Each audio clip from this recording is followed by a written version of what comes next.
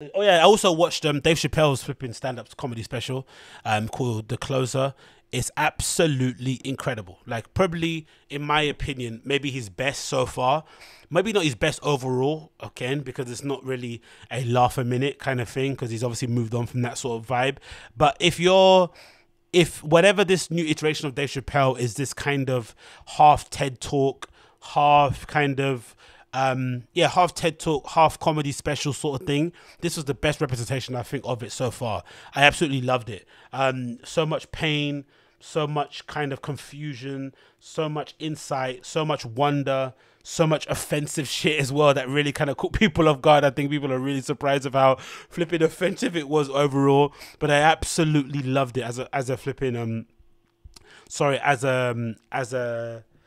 a comedy special. Definitely one of my favorites. And there's a really funny article here that somebody shared from the Hollywood Reporter that I'm going to talk about in a minute. But the actual special itself was really funny, watching the crowd's reaction, because it didn't feel like, maybe they cut it really well, but usually some stand-up specials, when they film it, or when the comedian films it, they film maybe 4 sets, and then they use the best of the 4 sets and kind of splice them together. But with this one, it kind of felt like it was just one set they kind of filmed, because the crowd didn't change that much, as opposed to some other Dave Chappelle's comedy specials.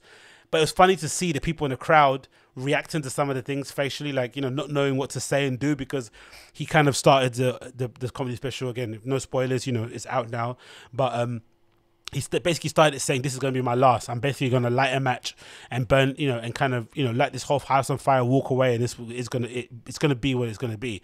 I think he knew fully well the content he was speaking about, the topics he was speaking about, and how he was speaking about them. He was definitely going to incur the wrath of people online who are going to say he's cancelled because he's transphobic, homophobic, and all these other things that people kind of label at him, even though he's just a comedian telling jokes, and even though he's just kind of, essentially asking rhetorical question on stage. So I thought that was fairly interesting. But just seeing the people's faces in the crowds, honestly, I'm going to get a picture up here, because I kind of did a little tweet thing about it, where I was kind of talking about the entire thing and how funny and hilarious it was, right?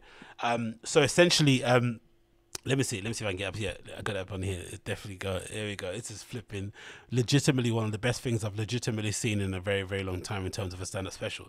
So it starts off, obviously, I've got this picture that I shared on my Twitter, where I took a screen grab of this. So there's a crowd, obviously, watching Dave Chappelle work his magic and do his thing. And then there's these two white ladies here who obviously, with the colored hair and the bright lipstick and stuff, you could imagine what their political leanings are, and hearing what he's talking about. And it's just funny to see, like, the lady on the left is grinning ear to ear because she finds it funny. She can't help but laugh. But then her friend on the right, or no, her friend on her left, is obviously not laughing, doesn't find it funny whatsoever. It's really offensive to her. It's really caught off guard. And they're right bang in the middle of Dave Chappelle's eyesight, right? So he knows they're there. He knows when he's telling these jokes of what's coming, who's going to be upset of what. And it's just funny to see those two reactions. And also just the kind of idea of, like, did the lady on the left not tell her friend on the right that she was going to go to a Dave Chappelle comedy special, taping? Were they not aware of how offensive it could potentially get? Or were they just blindsided because this was Dave Chappelle's last kind of, I think, contract obligation with Netflix, and they didn't actually know how bad it was actually going to be? Who actually knows? Who bloody knows? But I thought that scene was pretty funny to see. And then there was this bit where Dave Chappelle says something that upset the both of them. They didn't find it funny whatsoever. And I think this might have been something about a trans person's anatomy. I think if you watched it, you know what I mean. And it's just funny to see the guy at the back, his face with it. This guy here, his face with it, right? And then he contrasts it with these two ladies. And even this black lady here, like, just like, her mother's like, I'll be like, I'm not just sure if I should be laughing at that. But that joke was legitimately one of the funniest things I've heard. Legitimately one of maybe the offensive things I've heard too, especially from somebody as big as Dave Chappelle. Because that's the thing with him too. That's really cool. As much as I think I would listen to Schultz's reaction to it, he wasn't that impressed with the special. But in terms of fans of comedies, of stand-up comedy in general, as obviously I'm a fan of stand-up comedy, I obviously listen to guys like Legion of Skanks and a few other people. They're lower level guys, right? They're not as famous, right? So they can take more chances because there's nothing really to cancel with those kind of guys, because they're self-sufficient, they're lower level, they're not that famous. You're not going to take much away from them if you try and cancel them, right? Seth Simons and all those guys try it, but it's a bit of a waste of time. Like those Jake Flores guys, you know what I mean? They're trying to always kind of stir up controversy, but no one really cares because these guys aren't that well known. But it's something else for a guy of Dave Chappelle's notoriety, right? He's like on the same level as like a Bill Burr, of like a John Mulaney, of like a Sebastian Maniscalco, even like a Joe Rogan, right? In terms of like well-known comedians, like comedians that kind of supersede stand-up comedy and just kind of are like a fixture of the entertainment industry. For him to go up on stage and say the stuff that he says is just so amazing and really courageous, and also something to be quite it's commendable. In the same way that I was saying, remember when Akon was saying that wild shit about R. Kelly? I was like, oh, that's nuts, isn't it? Imagine dying on the R. Kelly hill. But on the other side of things, I think to myself, if you had Fuck You Money, part of the reason why Fuck You Money is so appealing to guys like myself who have a burning desire to share all my opinions and to say things exactly how I feel them in my head without kind of filtering myself, is because you don't want to ever be like tied down by the man. You don't ever want someone to tell you what you can't say, where you can't go, if you can go on lunch, if you can go on holiday, can you go to the toilet. Like, you don't want someone to be in charge of you. You want to be free to kind of be the kind of driver of your own destiny, right? To kind of be able to take your family and friends with you and say, hey, we're going over there. Do you know what I mean? Without somebody telling you, no, you can't go there, you can't do this. You know what I mean? You want to be in charge of your own shit. So when I think of the idea of Fuck You Money, it's not just the ability to kind of live where you want, to buy what you want, and to not worry about ever looking at a bill again. It's more so just about being able to just say what the fuck you want, unfiltered, because no one can cancel you, because you are the master of your own ship. You're the captain of your own ship. No one can take anything away from you because you're so completely self-sufficient. And also you have the ability, and you have the also bonus what Dave Chappelle has, you have an ardent fan base who are ride or die with you regardless. They don't care what people say about you. They're always going to be your fans. And that is something that's so priceless. Same thing with people that have loads of supporters on like their Patreon, or people that support their YouTube or whatever it may be. It's great to know that you can take some chances because your fans are always going to be there for you, even if the corporation decide, oh, this is too risky, I don't want to upset the work mob and all that stuff. So it's great to see somebody of his position do that sort of stuff. But it is quite upsetting to see people in a crowd react the way they're reacting, because it feels like when people say jokes on stage, there are some people who interpret those jokes as like statements or rallying cries, like go and kill all the trans, go and kill all the gays, when they're not saying that. They're kind of sharing jokes. And I think at this point in time we're at in a moment, it's really upsetting that which is what Dave Chappelle talks about, that you can't be funny and take the piss out of everybody. Some people have to be treated with kid gloves. Some people are allowed to get ripped to completely. Like, look at America as a good example. If you're not vaccinated, people are allowed to call you whatever you want, right? Call you a hick, call you dumb, uninformed, bottom of the earth, blah, blah, blah. But then if you are vaccinated, no one's allowed to question your kind of flipping IQ and all that malarkey and say if you're smooth-brained or not. It's only the people that are non-vaccinated. That's a thing I don't really like. I think everybody should be able to get the jokes, whether you're male, female, whatever sexual orientation you are, able-bodied, not able-bodied, whatever. We all get the jokes, so that puts us all on the same playing field. We're all the same. We're on the same level. But if you start saying those people are up here, you're down there, it then starts to kind of separate us even more. And I think that's a sad thing when people go to comedy shows. I don't know what it is.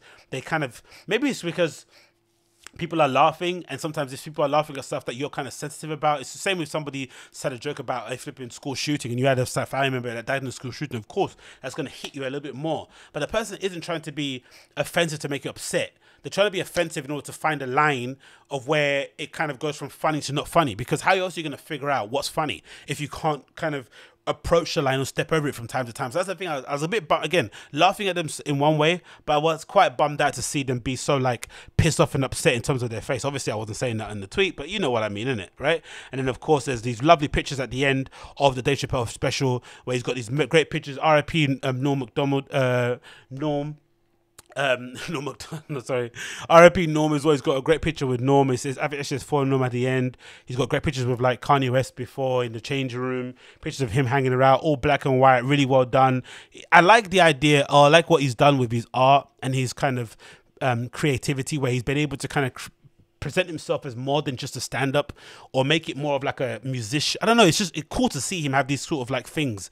I'm assuming there's going to be a hard physical copy of this album, or maybe of the whole series that he's done with Netflix, so there'll be probably pictures that you can have as well yourself, so you can kind of see what it went into the specials, the vibe around it. And it's just nice to see. This is obviously Dave Chappelle here with his wife, just chilling, having a great time.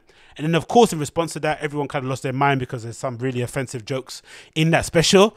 And this is a headline from the Hollywood Reporter. It said, Dave Chappelle gets standing ovation amid Netflix special controversy. He said, this is what being cancelled is. I love it. So I guess he kind of did a show after the special came out and after the controversy about him kind of saying the things he said. It said, amid a swirl of controversy around the new Netflix special, The Closer, Dave Chappelle took center stage Thursday as a... What's that? Sorry. Why is it not letting me do it? Yeah. Took center stage Thursday night at a star-studded and sold-out LA show. Okay, the LA comedy... Oh, so he did a show at the Hollywood Bowl. That's sick. Though the superstar comedian did not repeat any of the jokes that had been loudly rejected by the members of the LGBT community, GLAAD and the National Black Justice Coalition. But look who's coming after him. The LGBT community. I don't know what GLAAD is, but the Black Justice community is coming after him too. That's mad, isn't it? He thumbed his nose at the notion that the cancel culture while promoting messages of kindness and love. Chappelle shared the marquee with a screening of the untitled Dave Chappelle documentary. Oh wow, it's cool. Directed by American Factory Oscar winners Steve Bugner and Julia Riker, that offers an inside look at last year's summer camp series. Wow, I can't wait to watch that. Mounted at the Wiring Pavilion near Chappelle's home in Yellow Springs, Ohio, the more than 50 shows served to reinvigorate the small town during a dark days of COVID-19 pandemic as it played host to a circle of famous friends. Some of them were on the bill tonight, including Snoop Dogg, Talib Kweli, the DJ Jazzy Jeff, Stevie Wonder, Poet, and Amir Suleiman, Nas, Lizzo, and singing John Hammond. John Hamm sung. Lizzo and John Hamm singing on stage. Bruv, he's got the... That's what I love about Dave Chappelle. Look at those pictures. He's got the most random celebrity friends, man. He just seems to have such a good hang. He obviously spends too much time in bars, drinking on his own, but he does seem like a good hang. Comedian Jeff Ross kicked off the program with a short set followed by a screening of the film, with one attendee describing it as moving. Then came Chappelle dressed in a suit with his wife and a cigarette in hand for the main event that saw him being heralded on the mic on numerous occasions as the greatest living comic. If this is what is being cancelled is like, I love it, said the 48-year-old in response to the standing ovation. The line and many more like it was greeted by rapturous applause from the crowd, which included a masked Brad Pitt, Tiffany Haddish, Donna Rawlings, Chuck Lorre, Sterling K. Brown, and others. At another point, he was more blunt, said, fuck Twitter, fuck NBC News, fuck ABC, all these stupid-ass networks. I'm not talking to them, I'm talking to you. This is real life. That's true. I love that line. His voice is in a special, like, fuck Twitter, it's not real life. Right? It's such a poignant and simple line, but I think for a lot of celebrities who do get themselves wrapped up around cancellations on there and mobs and shit, it does represent a very small proportion of people's kind of usage of the internet in general, and maybe even social media. And also it's not reflective of what's going on in the actual real world. Some of the controversies you get kind of obsessed with and kind of caught up in on Twitter, you try and repeat them in a pub somewhere and people are looking at you like, what the fuck are you talking about? Do you know what I mean? People don't have no idea what you're saying. It continues, says that, but that's precisely what the LGBTQ community, and in particular trans women, have rejected. To Chappelle's used their real lives and bodies and gender identity as a punchline for the closer. He said, gender is a fact. Every human being in this room, every human being on the earth had to pass through the legs of a woman to be on this earth. That is a fact, he says in the special. It's his last of a string of Netflix specials that also included Sticks and Stones, Equanimity, and The Bird Revelation. He also sided with Harry Potter author J.F.K. Rowling, by identifying as Team TERF, a term that means trans exclusionary radical feminist, an ideology that excludes trans women as women. The special, currently number 4 on Netflix US top 100 list.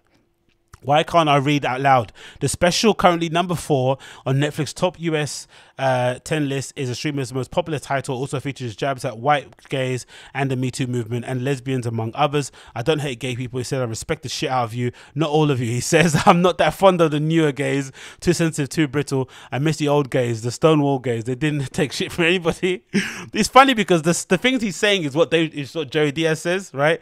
He mixes when white people used to be white people, when they used to be tough and kind of centered and principled. Same with the gays. I miss gays when they used to be actual gay people, when they used to kind of, fight people on the street, had to kind of struggle for real things. Now they're complaining about, not being able to go into bathrooms and shit. Do you know what I mean? That kind of stuff. And I fucking loved it. Again, don't take stuff too seriously. It's just jokes. And even if it is too serious, just turn it off. Do you know what I mean? This whole cancellation stuff is so bizarre, I feel, especially when it comes to stuff like Netflix. You don't have to watch this stuff. And again, it's not like he's a rallying cry that he's kind of shouting from the rooftops in order to get people to pick up their bats and go to flipping Dawson superstores and whack people around the heads. That's not what he's doing. He's just saying we should be all equal. If we're all equal, let's take the piss out of each other in order to kind of bring us all together. If not, we're going to be more separated than we're going to be together, and it's just going to lead to a more divided world, as it already is at the moment. In the last few days since Closer release, Chappelle has received a condemnation from the MBJC, which called for the special to be pulled from the streamer. What the fuck is the MBJC? With the 2021 track to be the deadliest year of the record gender people in the United States, Netflix should know better. What, do they think he's going to be he is the Hitler of the trans community? Are you for real? Perpetuating transphobia perpetuates violence. Netflix should immediately pull closer from his platform and directly apologize to the community. I don't know, maybe it's just me, but I've never believed in this whole like words is violence thing. Maybe because I've actually been involved in fights and I've actually trained in martial arts and combat sports, and I've actually played football and played sports in generals and got involved in scraps in that way. Words can never be violence, because when violence happens, you know what violence is. Violence hurts. Violence leaves sometimes long lasting damage. Violence can, you know, lead to sometimes you losing your life, losing a limb. Do you know what I mean? Having, you know, life altering injuries. Like it's not to be played with. Words can never be violence. Never in a million years. Never, especially words that are meant to be presented as jokes. Like you just need to just take a deep breath and relax. Like, I don't know, man. Because then what it does, it cheapens when somebody actually says something really offensive to you.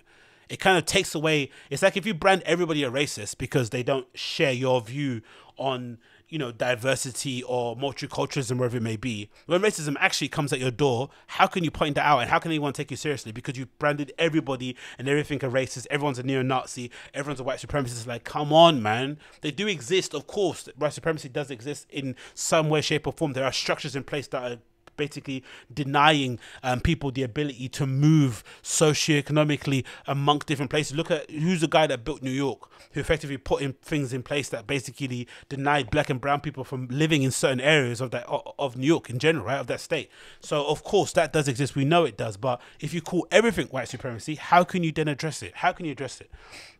But yeah, loads of stuff to get into. But yeah, big applause for Dave Chappelle. Really recommend you check out that special. Legitimately one of my more favorite ones, I think, out of the 4 that he's done so far with Netflix, I think, in general.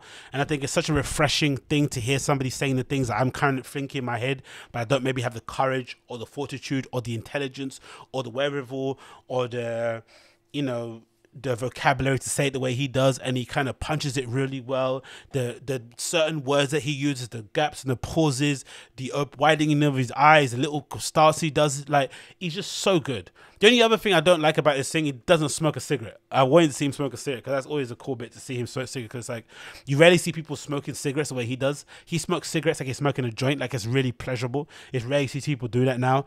So that's pretty cool to see. But again, we didn't see him smoking a cigarette, but we definitely saw him basically delivering maybe one of the best specials I've seen in a very long time. So big up Dave Chappelle. He is the GOAT, obviously is the GOAT. I know it's difficult for other fans of comedy because they are used to seeing Dave Chappelle being the funny, jokey guy, but the guy that he is now is, I think, far more important to the culture than the jokey version. I think you can leave that to other comedians. I think he's kind of transcended that, and it's great to see him not kind of getting to that platform and kind of becoming more like dull and blunt. No, yeah, kind of being a bit more safe, right? Neutering himself. No, if anything, he's actually going in even harder in the paint, even though he's more famous. You know what I mean? So that's pretty sick to see, man. I'm not gonna lie, it's pretty sick